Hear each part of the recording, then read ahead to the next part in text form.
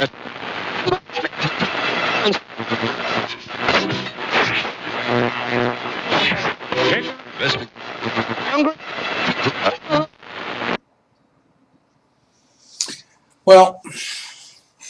it's a crappy Monday in Calgary. It's been raining like crazy all morning. A little chilly out there. Here we are, mid-August. Laundry day. Well, why not do a video? It's one of those days. And that got me thinking about a buddy of mine that asked me, what do I do these for? He's really not into technology that much. And he's not retired yet, so he still has a job to go to every day. And so I looked at him and I said to him, well, what else would I do? I said, I'm in a wheelchair. I don't golf. I don't jog.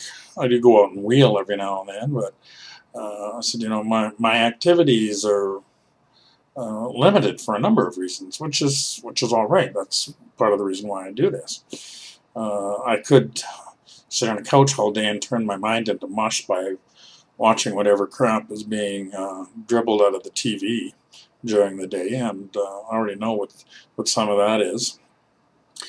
I could sit here with CBC News World on all day, which at one point I did a lot of, but it's just that just raises my blood pressure, so couldn't see any reason in doing that.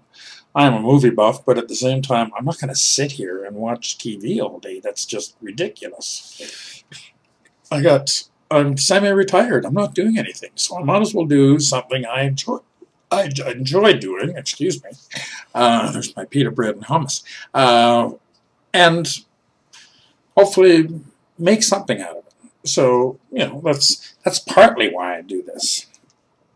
So we had that little chat, and I'm still not sure he fully grasped it, but it did get me to thinking about a number of other things. Just let me clarify there what I said a couple of seconds ago on get something out of this. My whole life I've always been a very expressive person. I like interacting.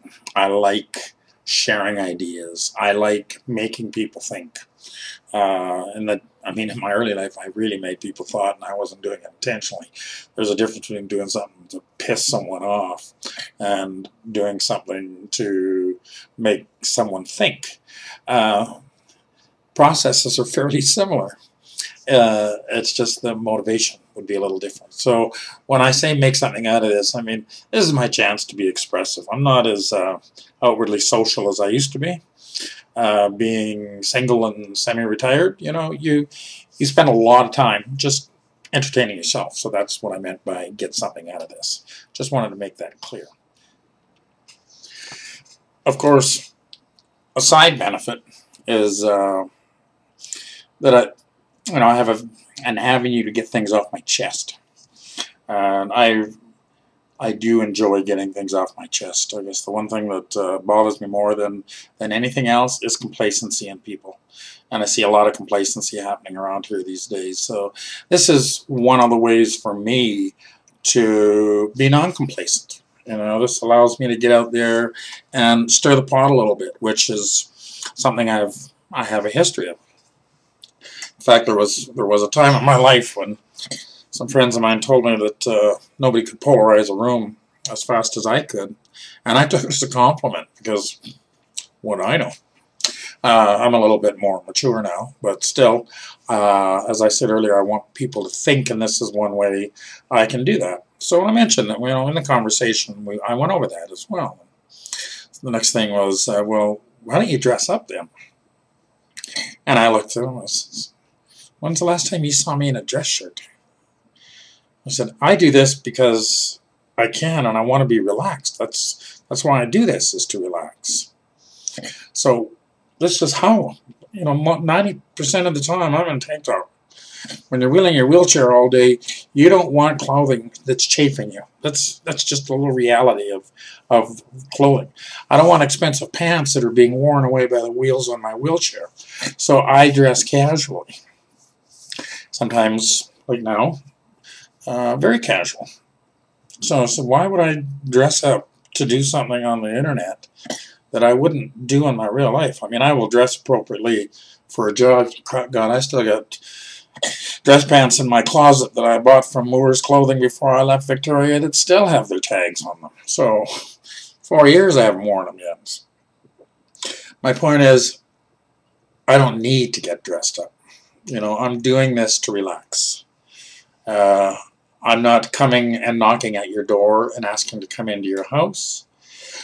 You're watching this on YouTube or whatever you're watching it on. So I'm not imposing myself on you.